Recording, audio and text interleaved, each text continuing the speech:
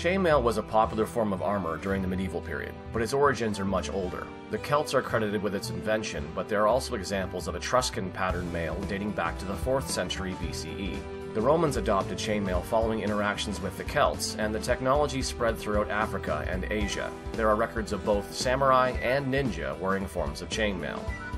Chainmail is a collection of interwoven rings. The rings can be made from a variety of materials, but most commonly were made from iron, bronze, or steel. Chainmail is great for protecting the wearer from slashes, but had limited capacity to withstand arrows or strong thrusts.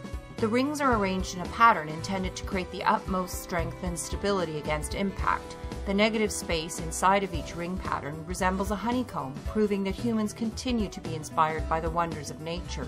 Many forms of armor were developed by looking at animals with an exoskeleton as protection of their soft internal bodies.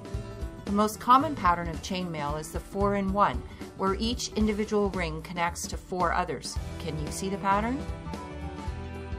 After each of our presentations, we must maintain our equipment. This includes repairing our chainmail. One of the challenges of maintaining chainmail is actually finding the problem. Can you see any rust or holes?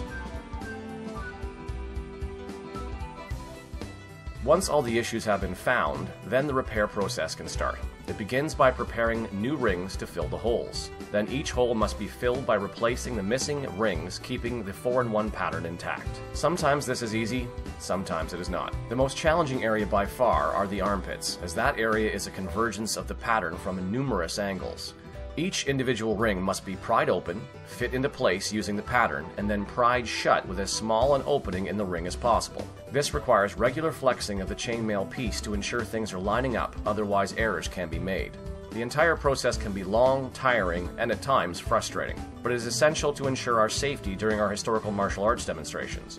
Once all the repairs are complete, we polish the armor to provide a protective coating to prevent the metal from rusting.